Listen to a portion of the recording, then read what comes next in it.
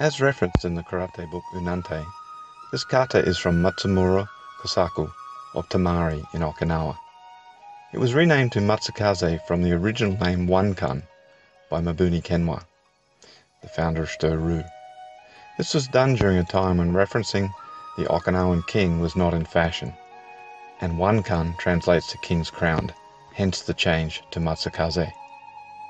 The region of Tomari was a small fishing village and is located really just a number of miles from the other famous regions where karate arose in Okinawa, that is, Shuri and Naha. In fact, in today's measures of distances, these regions are so close together that Tomari is now within the district of Naha. It is relatively highly preserved as a kata across shito-ryu substyles, and it really is the same kata as the Wankan seen in most Shorin-ryu styles, with just minor variations here and there. Note that Shotokan's Wankan is a different kata altogether, and it simply shares the same name of the kata that Matsukaze was derived from. The translation for Matsukaze as passed to me from Japanese-based training has always been wind in the pines, and you see various versions of this direct translation from the two kanji, pine and wind. The meaning behind this translation is viewed in a number of ways, and sometimes more direct examples include strength but flexibility, clean and brisk as the air through pine trees, or the rapid side-to-side punch segments, which are a signature of the kata, like the swaying of a deeply rooted tree with a strong base. Beyond these literal kanji interpretations are some postulations that matsu relates to the throat, or more accurately the carotid sinus. But this is not from my direct instructors. And while many moves within the kata can involve throat strikes, such as shuto-uchis, the rapid side-to-side punch segments, the potential choke from the X-block, I will leave the details of this translation to others. Because I believe heritage clarification is important when passing on kata, I'll spend a moment to go through our one person of separation from Mabuni Kenwa, the founder of shito-ryu.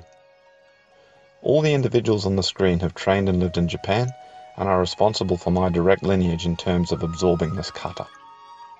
I inherited the kata from Shotokan while living in Japan, and he was the sensei who was exposed to it either directly through Mabuni Kenwa and or Tani Sensei, who founded Taniha/Shukokai.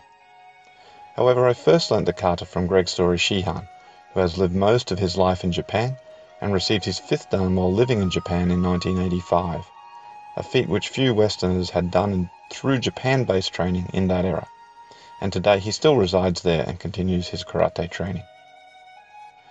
In our lineage is one of the first somewhat advanced kata taught, that is to say a non-touchy kata, or stance-focused kata. Our lineage has classically placed it in the recommended group of a few kata as an option for Shodan level tests. It was in fact my own Shodan choice kata, again Shodan meaning black belt test. Other shito-ryu styles often view this kata as more of a mid-level Q-rank kata. The debate all comes down to a given style's approach to Sannen no kata, or 3 years of training per kata. The debate on this concept in modern karate is outlined in the white to black belt journey textbook called the Karate Theory Manual. That book also lists Matsukaze in the text due to its curriculum ties for most pathways to black belt in styles that practice this particular kata. Matsukaze!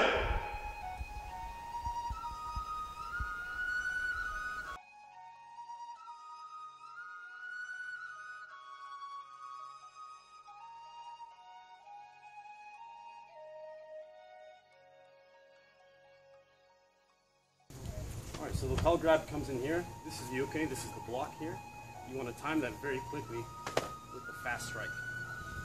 1, 2, following with the leg coming through.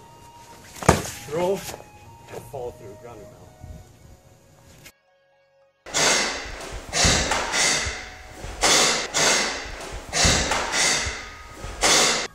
Alright, so here we have the X block coming down.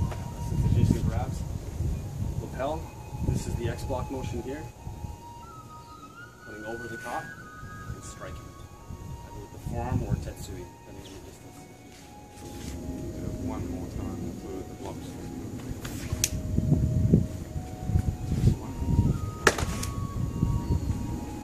has been taught as a full body block, meaning there's something coming on one side of the body, you don't know where it's coming from, you have to protect it very quickly. So since Jason kicks me with a roundhouse to the body or face, either one, I'm just protecting and covering this whole side of the body. Right after that, go into a straight punch, then comes the combination. He punches back, and there's this exchange of punches, block and block, as you're turning the hips.